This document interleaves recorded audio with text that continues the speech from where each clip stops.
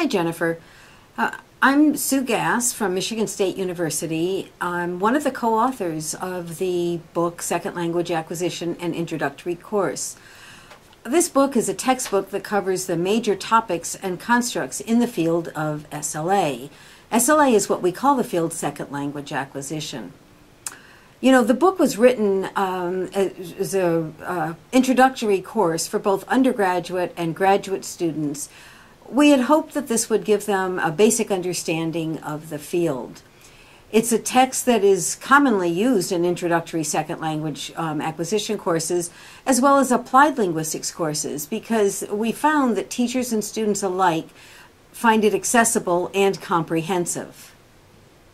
Thank you. That's very interesting.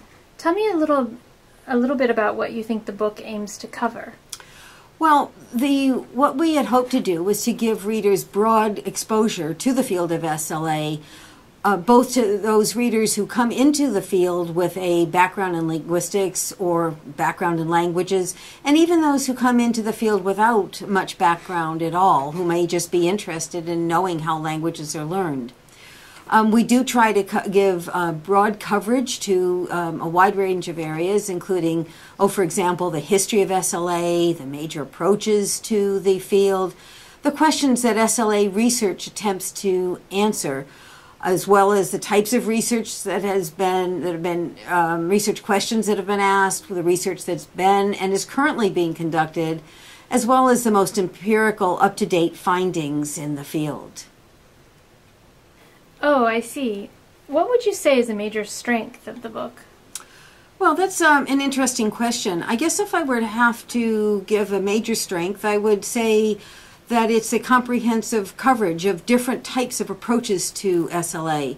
For example, we cover approaches that fall into each of, we might say, three major perspectives on SLA, sort of the linguistic perspective, the cognitive perspective, as well as the sociolinguistic perspectives, all of which we try very hard to present in a balanced manner. Also, the book reflects the interdisciplinary nature of the field, with influences coming from a range of areas, such as linguistics, education, psychology, and sociology, as well as others. And we take all of these influences into account and weave them together, showing how the acquisition of a second language is affected by many, many different factors. This, we believe, provides students with a balanced view of the field. Thanks. That's very interesting. I know this book has been really popular since it first came out in 1994. What do you think is the reason for that success?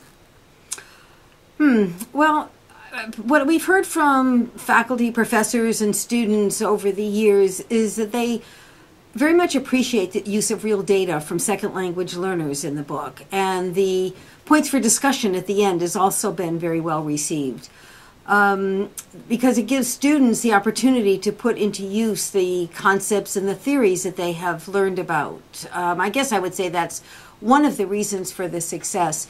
It's also been popular because of its sections that cover relevant topics, as how SLA is related to instructed language acquisition, for example, to second language vocabulary acquisition, to bilingualism, to multilingualism, as well as to individual differences in second language acquisition.